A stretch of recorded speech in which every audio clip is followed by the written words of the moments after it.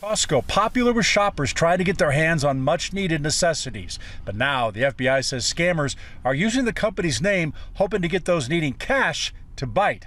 It's a text message saying shoppers can get a $100 bounty or stimulus check from the store. They just have to click the link and complete a survey. The scammers are extremely creative, and they prey on people's anxieties and fears in order for their own personal financial benefit. Craig Morangiello, the acting special agent in charge of the Cyber Intelligence Division of Phoenix, says they typically see scams like this spike during natural disasters, and the coronavirus is shaping up to be a disaster of a new kind. They're being very creative in how they package their emails to the public in order for us to be tricked. Costco isn't giving out that money, and if you click on the link, scammers could get your personal information. So if you get the text message, delete it.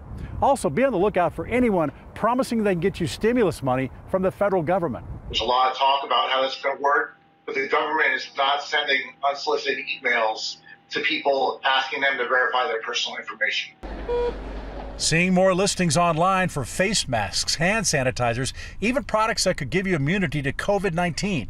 The FBI warning, while those products could look like the real deal, they could be putting you in danger. Recently, in the past 2 weeks, where there's been a federal court that issued a restraining order against a website offering fraudulent coronavirus vaccines from the World Health Organization.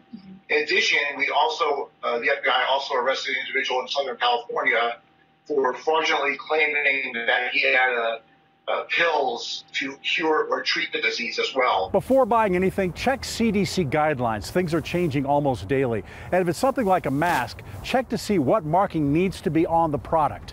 For example, there'll be a product number clearly stamped on the front of the mask. Go to kgun9.com for all of our virus-related stories. I'm investigator Joe Ducey. If you got a problem, let me know.